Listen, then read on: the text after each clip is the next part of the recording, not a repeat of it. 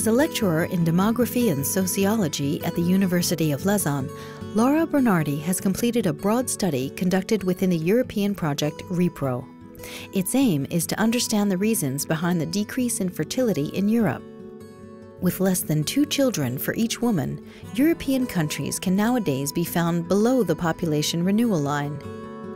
And also in a context in which we observe a certain number of people, an important number of people, of women and men, who declare to want more children than they in fact have at the end of their reproductive life.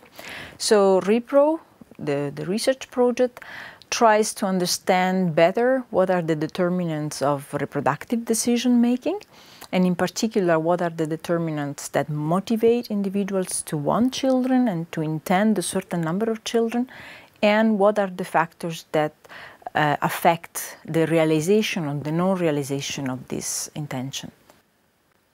The capacity to realize intentions often depends on the context and the way in which it facilitates or not fertility realization.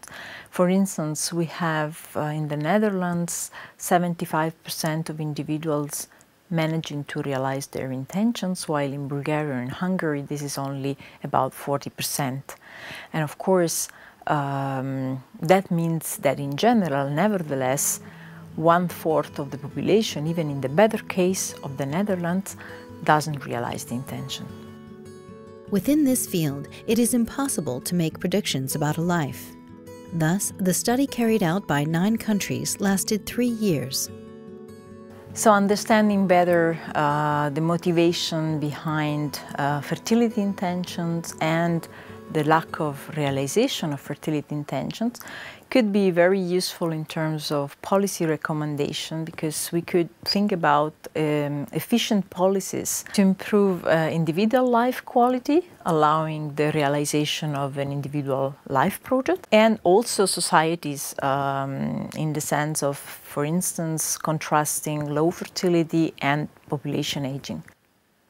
This European partnership implies 9 countries, 9 institutions, and that has been a very useful starting point, because we could plan from the beginning to put together resources that would have been very difficult to do on the basis of individual national funding.